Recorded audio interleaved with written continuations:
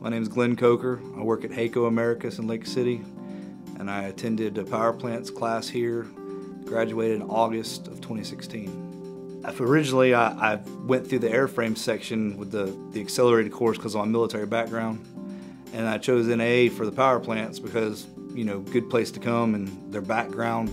When I was in the Navy, I worked on Boeing 707s, the Doomsday aircraft in Oklahoma. Of course, after I left there, I went to NDT school in Pensacola and went to Key West and got to work on F-18s, F-14s, pretty much everything that the Navy and Marine Corps has in stock. Worked on some F-5s when I got out of the Navy for Sikorsky. And I found out I could do things with airplanes that I didn't really realize I could do.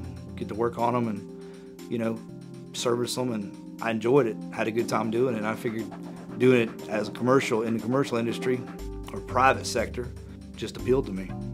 NDT, non-destructive testing, is we're actually looking for defects prior to catastrophic failure. Defects in workmanship / just fatigue of metals. Integrity means everything when you're out there working on airplanes and passengers are getting on them and flying. You have to have your integrity's got to be in line. You're doing your job. It's to actually get your hands dirty and actually work on an airplane. I've worked some other jobs that had great benefits, especially the military, but just been able to work on planes that commercial aircraft that actually passengers fly on, and, you know, see what happens to those airplanes after so many flight hours and repair them and rebuild them. It's pretty neat, pretty interesting.